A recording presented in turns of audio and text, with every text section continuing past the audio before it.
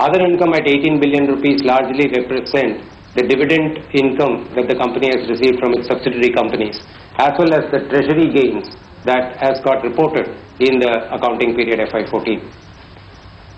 To comply with the SEBI requirement about minimum public shareholding in L&T Finance Holding, which is a wholly owned subsidiary until it got listed in 2011, L&T had to sell 6% of its stake in the company, and consequently the gain on the divestment to meet the regulatory requirements meant 5.8 billion rupees of profits added on into the current year as exceptional items.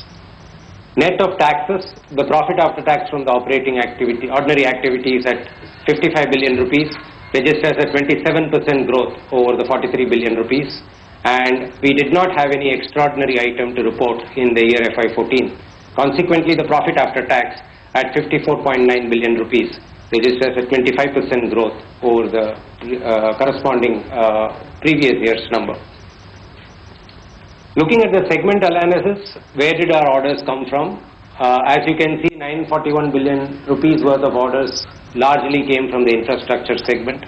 81% of the orders were from that segment. We had heavy engineering, power, minerals, metals, all of them contributing around 3 to 4%, which is reflective of the sectorial issues and the policy indecision, and consequently the project difference that are featuring these segments. Electrical business as well as machinery and industrial products did suffer from the general slowdown in the economy. However, the company has performed better as compared to the industry. Consequently, we were able to report a 9% share of the total order inflow from electrical business as well as machinery industrial products business. When it comes to order book, following the trajectory of the order inflow composition, 78% of the order book is in the infrastructure sector that we are required to execute, followed by 10% in power sector, minerals and metals sector at 6%, heavy engineering at 4%, and the rest at 2%. Looking at each of the segment in detail, we have infrastructure segment, which is the largest segment under the current segmental reporting that we do. It has recorded a revenue of 343 billion rupees for the financial year 14, which is a 23% growth over the 279 billion of the previous year. It's also important to note that this segment also grew 37% in terms of fresh order intake. So the revenue growth actually is following the order inflow growth. 53 billion rupees out of 343 billion rupees is from international orders, international contracts, and they represent a 18% growth over the 44 billion rupees of international revenue in the previous year. EBITDA margins have improved from 11.3% to 12.3%, largely on account of efficiency in execution and smart contract management. Looking at the next segment, which is minerals, metals and material handling, this segment did suffer from a lot of policy indecision on go, no go in terms of mining policies. Consequently, the investments in these sectors were muted, and which is reflected in the fact that as compared to FY14 registered a lower growth. We had in the year as whole FY14 revenue from this segment at 53 billion rupees, which is 9% lower than the 58 billion rupees of the previous year. There was a modest presence of this business in international markets at 1 billion rupees out of the total revenue of 53 billion rupees. EBITDA margins by and large have been maintained at 17% as compared to 17.9% of the previous year, a reduction of 90 basis points. When it comes to power, the segment similarly follows the constraints that the mines, minerals, metals segment follows. There have been several issues which have been plaguing this sector. Consequently, the company could not procure adequate number of orders from the power segment. The revenues, as we execute the projects that we are having in our bag collected over the previous years, are coming down as the projects reach their advanced stage. So consequently, for the year as a whole, we clocked a revenue of 51 billion rupees in power sector, which is lower by 36% as compared to 80 billion rupees. Now, unless the power segment recovers and we begin to procure fresh orders, the trajectory would indicate that the existing order book would get vacated by execution and the new orders will have to take their place in the revenue charts of the company.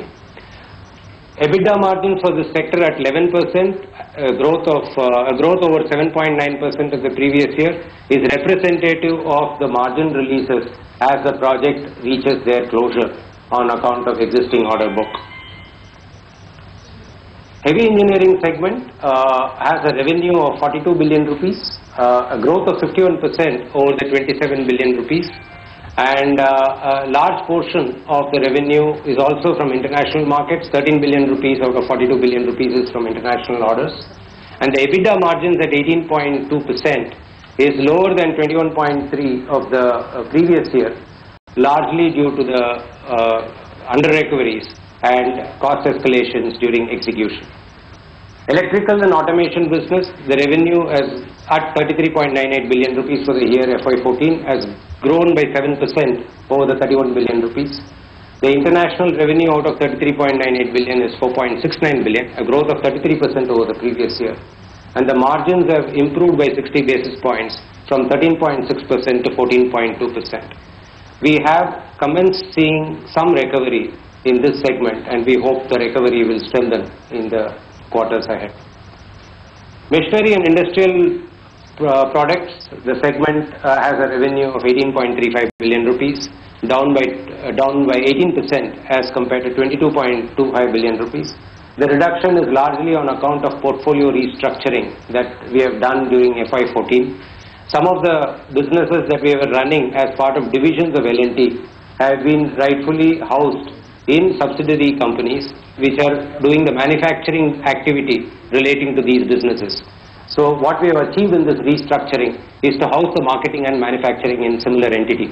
Consequently, what is seen as a reduction in revenue in standalone financials will reflect as growing revenue in the consolidated segmental results.